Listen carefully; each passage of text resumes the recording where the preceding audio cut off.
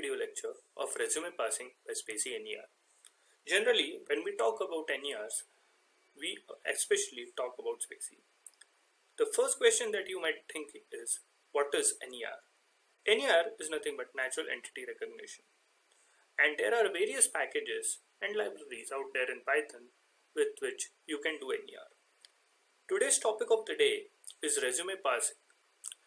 You must have realized that in today's world, everybody creates their resumes or curriculum vitae differently. So as a result of this, what happens is everybody has a different way of showing what is their designation, where are they located at, what is their email address, so on and so forth. As a result of this, what happens is there is no fixed format of any kind of resume. Someone might have a name at the top and a location just below it, whereas someone just might have a name at the top and location at the bottom of a resume. As a result of this, it becomes very hard for the recruiters to parse all the resumes at one go. Evidently, it becomes harder for them to extract key components as there is no fixed format. So today's problem statement talks to us about how we can build a resume parser which can go through a resume and extract some of the key entities that are required for knowing what the resume is all about. So here what we have is a site which is nk.com, which is very similar to that of an indeed.com website. Generally, why are we trying to solve this problem through a machine learning solution is a question that everybody might be thinking of. Let's take a very simple example, right? So let's say that in a day on nk.com, we get uploaded about 500 resumes. So somebody will upload 500 resumes to a particular site.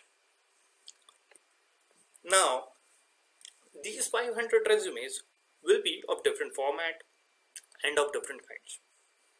They might not be all of software engineer or data scientist or software developers.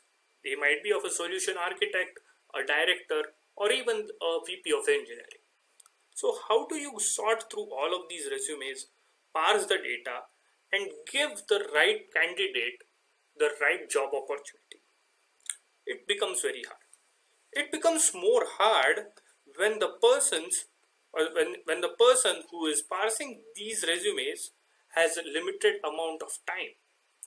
Plus, even if you have a team of 2 people or even let's say 5 folks, right? Each one has to sift through 100 resumes in a day. Now, if I multiply this number by 10, then this becomes 1000 resumes per person, right? 1000 resumes per person is a very hard thing to do in a day.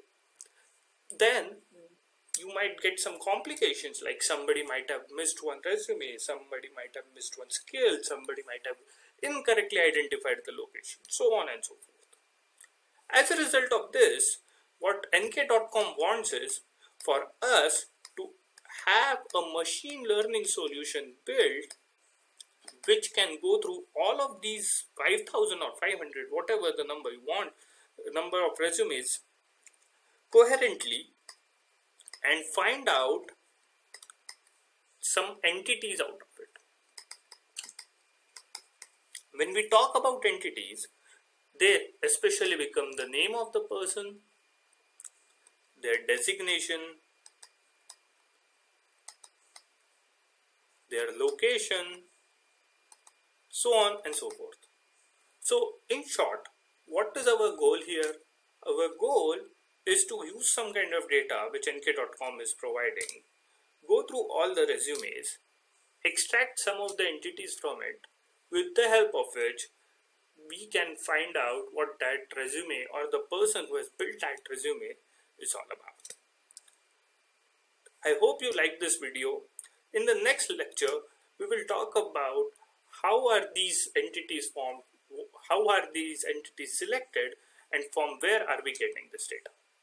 Thank you.